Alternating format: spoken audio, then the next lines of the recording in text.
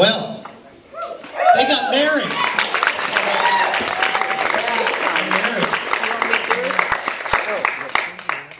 Push down there halfway and it'll focus and just shoot whatever you want. You need me? He'll join us. Will Juana join us? Steve, will Juana? Do you guys want to see my mother?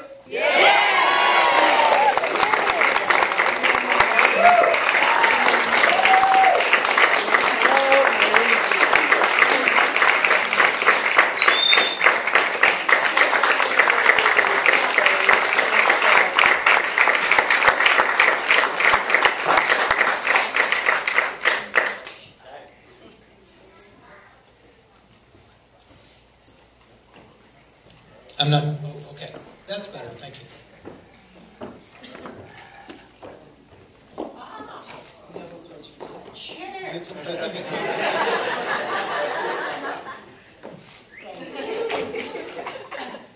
is our mom.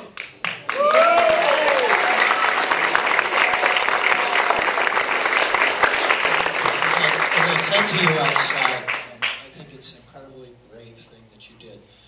Hitting all of those states, dealing with all those caterers, and getting married again and again and again.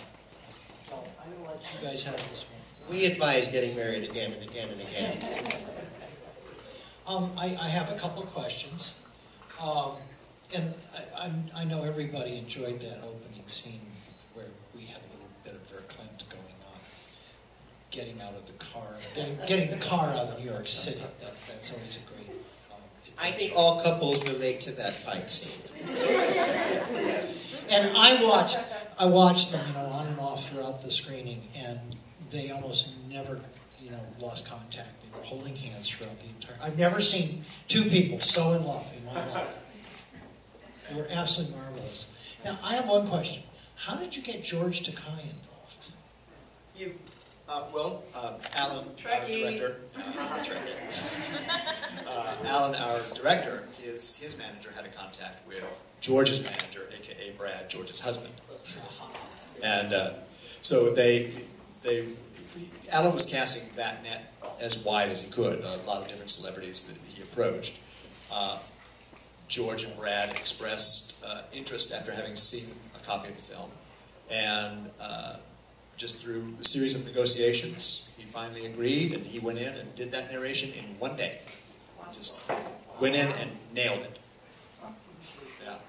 And we could not be happier.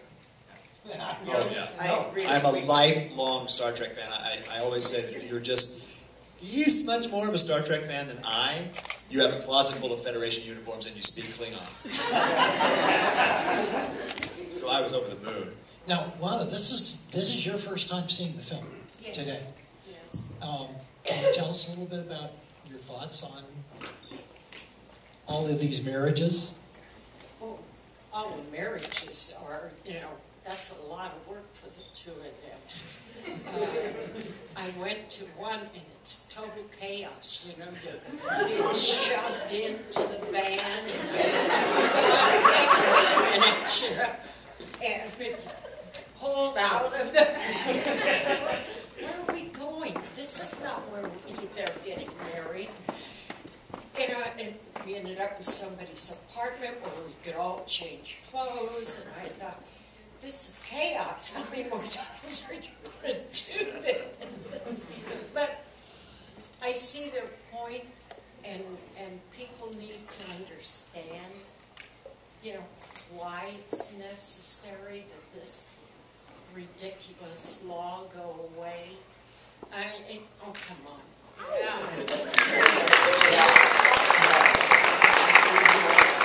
I have a question from the audience. Anybody out there have any questions about... I do. Oh, here we got one. Go ahead. Well, I just want to comment. I really appreciate this in Nico. We're 2 weeks past our marriage in Manhattan. So we got married 2 weeks ago. I had that feeling we're about to get back to Texas. And so it was really, gives me hope here in Texas, seeing you guys do that. So that's what I'm saying. We are are so excited that we got to premiere the movie here because I think it was just a couple weeks ago. Maybe it's even fresher than that Austin became the first. How many days ago was that happened? Chuck? About 2 weeks ago. 2 weeks ago. So we. It's a resolution, right? Yes.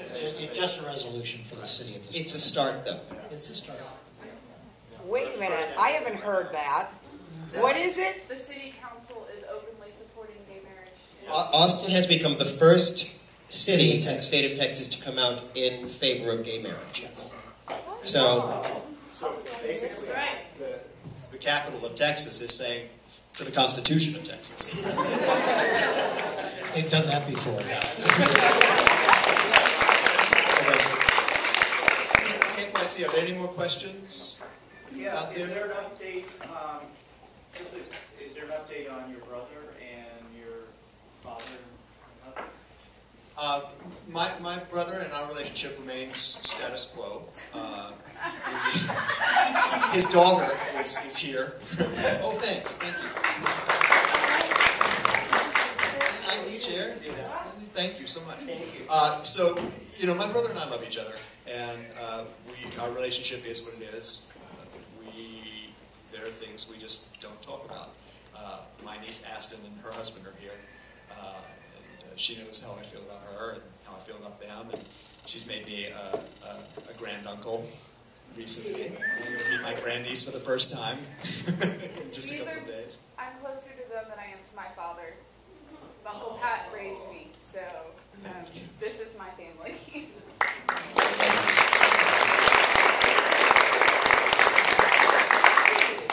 And my father and I are very good friends. We are very close. We laugh a lot. We talk a lot.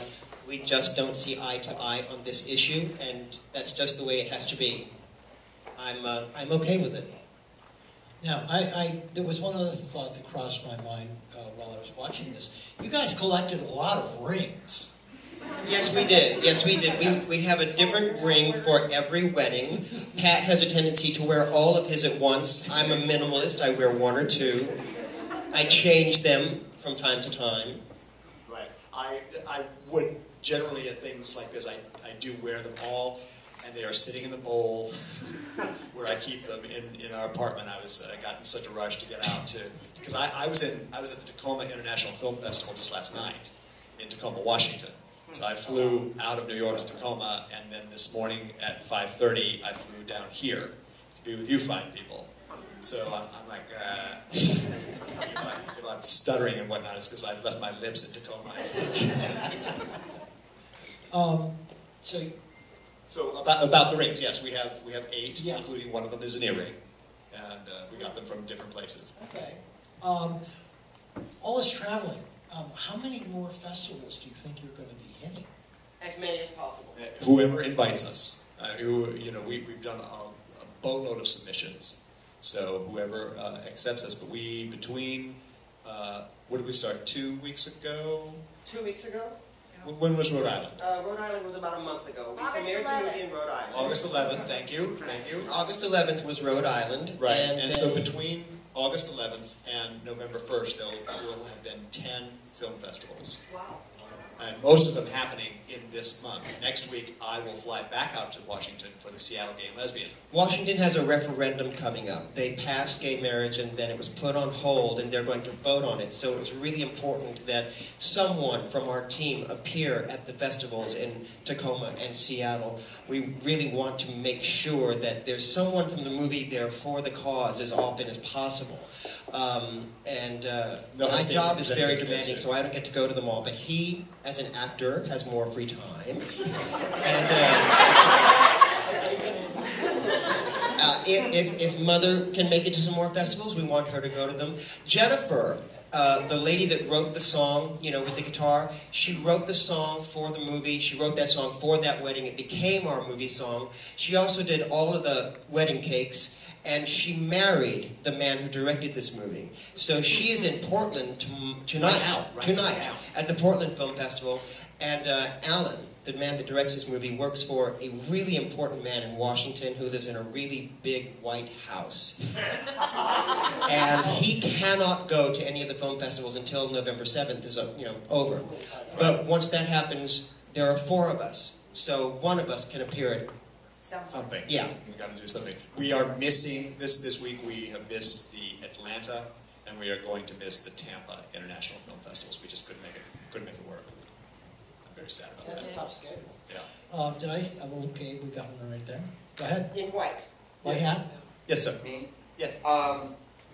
This man here, I met 36 years ago. Woohoo! Wow. And You were so young. after 10 years of being together, we had our first service. And what we referred to that being was not a wedding. It was our holy union. Right on. And when San Francisco, 4 years ago, said that we could be married there, which is my home state, the 2 of us went there together and were legally married. We were one of the 18. You're one of the 18,000. Yeah. Good for you. Stand strong. We also have our son, who is 32 years old, and a daughter who is 27. Wow. And we adopted both of them. Right on. And so watching your movie made many emotions of where you guys went that we were also, but we didn't have any guidelines to follow. We just made them up. Well, yeah. You guys were the pioneers. You're the one who paved the way We for made everything them that up. happened in that movie, and I And certainly we appreciate have that. just one set of rings. But we Well, wear you're singing. them all the time. And thank you so much. Well, congratulations on your movie. Congratulations, and thank you. Thank you Thank you for for coming. sharing that. First of all, I want to say that my favorite I do in the movie was when Steven's mom answered the question, who gives these kids? Yeah. But also, we saw Steven's brother in the film, but didn't really hear anything about your relationship. And his Well, he's right there with his beautiful family. Everybody stand up and wave.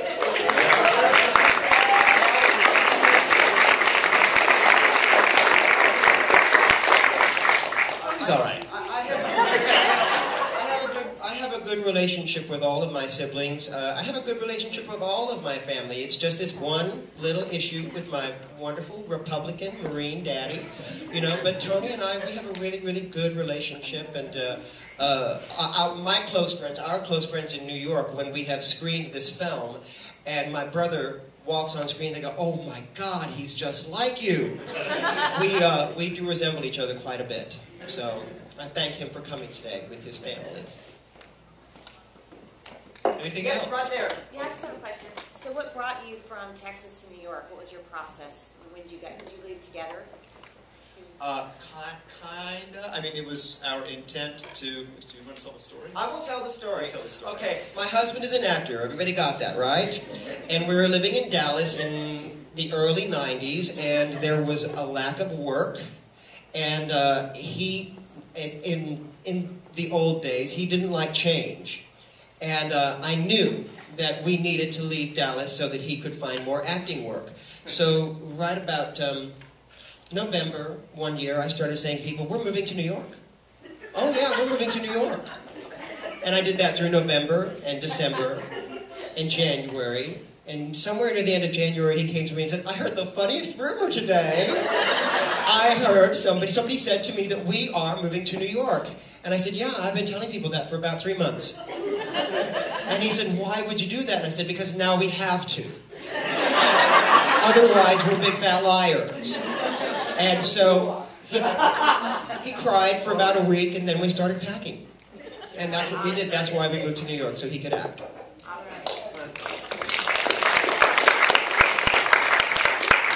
That is the crux of our relationship. His boot in my behind, moving me forward.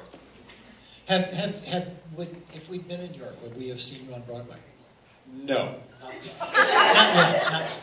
No, I'm on what my acting teacher, Austin Pendleton, likes to call the church loft circuit right now, which is, well, also in 90... I know that one myself. Right. In 94, I quit. I quit acting. I got frustrated, disgruntled, and there was other things happening in life and other explorations I needed to go on. I went into the advertising industry, and I apologize. And for about 16 years, I worked that career.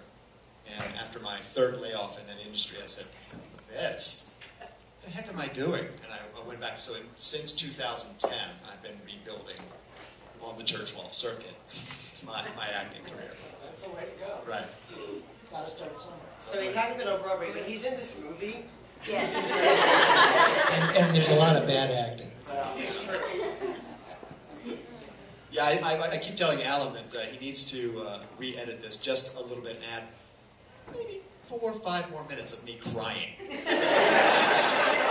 You're so good at it. Yeah. Anything else? Any other questions or comments? I have one. Got one here. Can we one take there. one on the end row? Okay. Sure. So you guys obviously went to a lot of places, and you also at the end named a lot of states that haven't legalized it yet. And I'm just curious, I mean, Texas is your hometown and our hometown, so do you think this journey will continue once these other states legalize it? Yes. We will continue to marry in states as they pass. Even though the film is done, we started this and we're going to finish it. Right. Well, wait a minute. Why haven't we gone to Hawaii?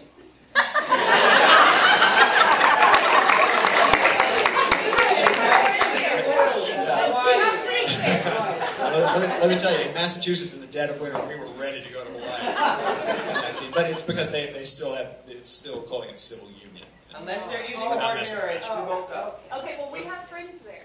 Okay, so the second it passes, you be the officiant, Aston. Do we have somebody here? Yes, right there. If it becomes federally legal, I should say when it becomes federally legal, Amen. do you think you will ask your father to attend that wedding? My father is welcome to attend any wedding that I am in anytime. It's an open invitation, and he knows it. But yes, we would resubmit that invitation. Right there. First of all, I just want to say thank you to, Mother in the Middle, because for me, it's always emotional seeing, people who have seen the movement for equality progress and grow. And so just someone who's kind of in the scene and trying to do as much as I can here locally, it's inspiring to see your support of these two men and their commitment to one another. I just wanted to ask, aside from personally your marriages and your commitment and reinvigorating that state to state, how are you kind of inspiring others and continuing on your own journey, aside from marriage, to continue that pursuit of equality, whether it be in different states for different rights, or, how do you continue to motivate yourselves and others? Obviously the film is a big point, but what else? I think that one of the ways that we try to motivate people is to be as active in our own community as possible. I'm a blogger. I try to make sure that on my Facebook page I write as much as I can to promote healthy relationships, not just with young gay people, but with anyone. I know too many people who just are ready to cut and run at the sign of trouble. And I think that agreeing to let that fight be on film is a big thing. Letting people see that you can fight and you can still be friends afterward. As far as marriage equality goes, we work phone banks. We're involved with the Human Rights Campaign. We are doing everything that we can, particularly with the film, by making appearances and doing interviews with reporters and continuing to lead by example. And vote, vote, vote. Vote. Get out the vote. That's one of the things. The edited things from our film. Stephen and I, a couple of weeks before the vote in New York on marriage equality, we were manning phone banks. and cold calling people from the districts for senators who were undecided. And as of the night before that vote that you saw, we still needed one. When we closed down the phone banks, as far as we knew, we still needed one vote. And we got 5 in that 24-hour period. So, we try to do as much as we can and still have our lives. This is the answer to the question. Any more? Any more? I want to say, we were driving down from Grapevine. Grapevine, you guys. And I agree with you, Stephen, where you said that we need to get to the youth. And we were talking to the girls on the way down. And, Phil and Pat have known each other for 30 years now almost. Yeah. Phil and I went to high school together. The Castillos made it possible, our Iowa wedding completely possible by putting us in a hotel. But the girls had said, I don't understand if people love each other. I don't understand.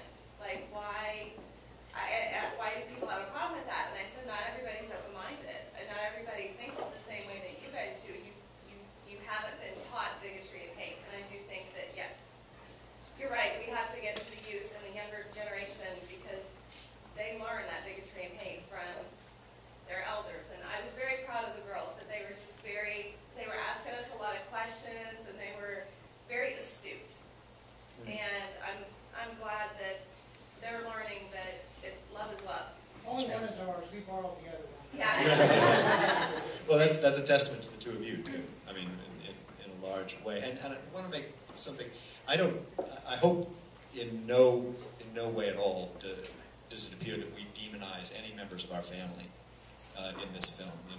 I talk about my relationship with my parents a little bit, but the drama of dealing with my upbringing versus my sexuality was self-imposed.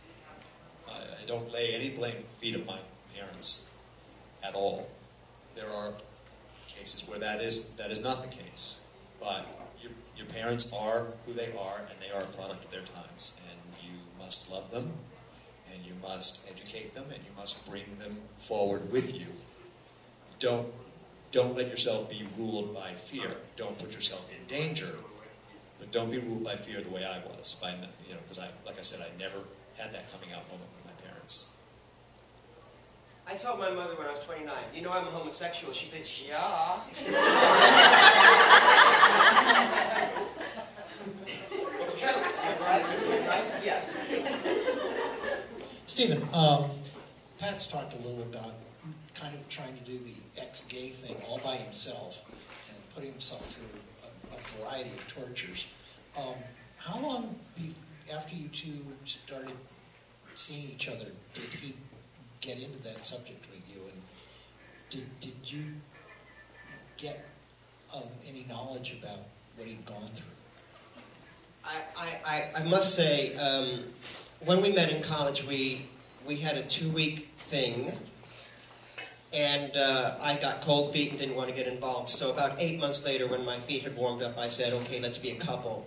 And during that first, I guess, 4 to 6 weeks as a couple, when we were really getting to know each other, that whole Christian evangelical thing came up, I mean, his mother was a Southern Baptist and his father was an Irish Catholic, so he was very confused about a lot of things. I'm confused too. Yeah. Went to Neil. But I was very lucky. I did not go through any of that growing up.